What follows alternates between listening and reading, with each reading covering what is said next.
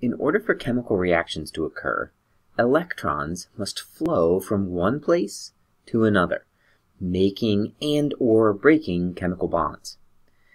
But electrons don't just move whenever they want. Chemical reactions can only occur under a precise set of conditions.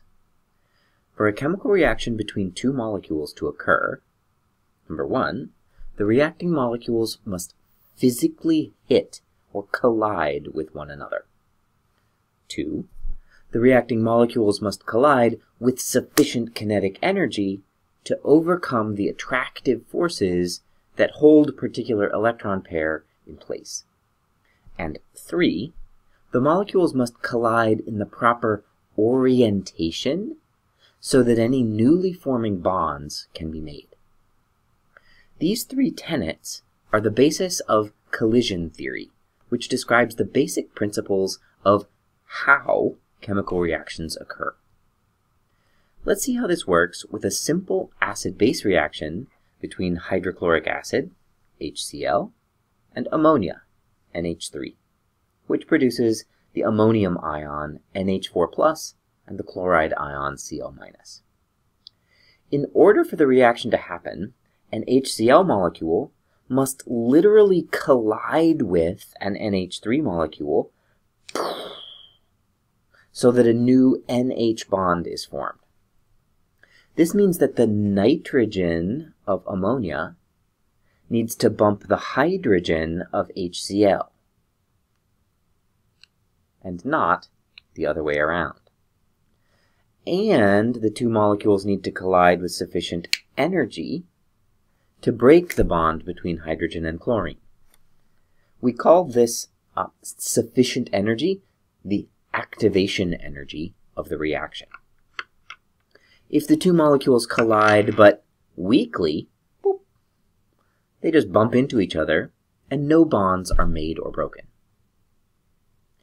Because there's a minimum kinetic energy that's required for a collision to lead to a chemical reaction, it follows that not every collision between two molecules results in a reaction. If two slow-moving molecules collide, even if they're in the correct orientation, they probably won't react. But if they're moving faster, that is, they have higher kinetic energy, they're more likely to react. This illustrates why temperature is an important factor in chemical reactivity.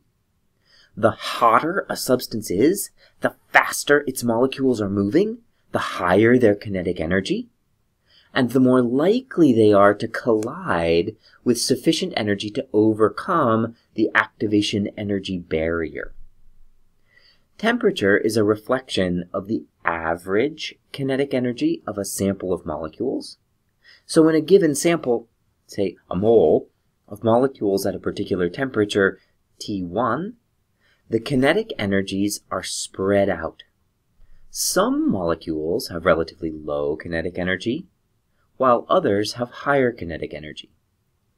It's the molecules with the highest kinetic energy that are most likely to surmount the activation energy barrier and undergo a reaction. As the temperature of a sample increases, the proportion of molecules that have enough kinetic energy to react also increases. So chemical reactions proceed more readily and rapidly at higher temperatures.